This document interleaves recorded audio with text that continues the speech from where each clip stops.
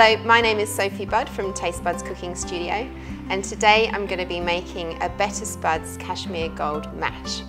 So you can buy the Cashmere Gold as the premier potato, or you can get these really awesome value bags. I've peeled the potatoes, cut them into even sizes.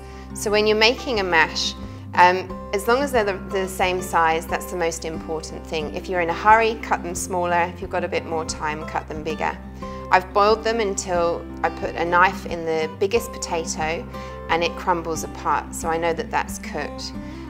Put them through a colander and let them steam for a couple of minutes, getting rid of all of the excess moisture. Now I'm going to put the spuds in there.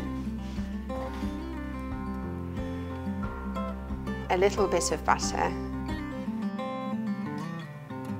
some cream. So I'd say that's about 3 tablespoons of butter, a couple of dribbles of cream, and for me, mash has to have a decent amount of salt. So a nice big pinch of salt in there too. What can happen is you get a bit distracted when you're cooking and your spuds may go a little bit cold, and that makes them harder to mash. So I'm going to put the heat on underneath the pot and just give these a good mash.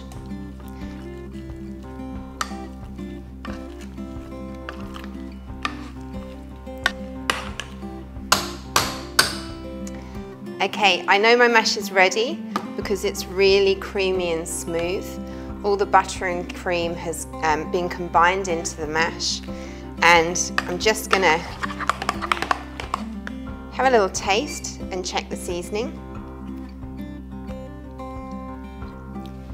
That is how easy it is to make a quick mash.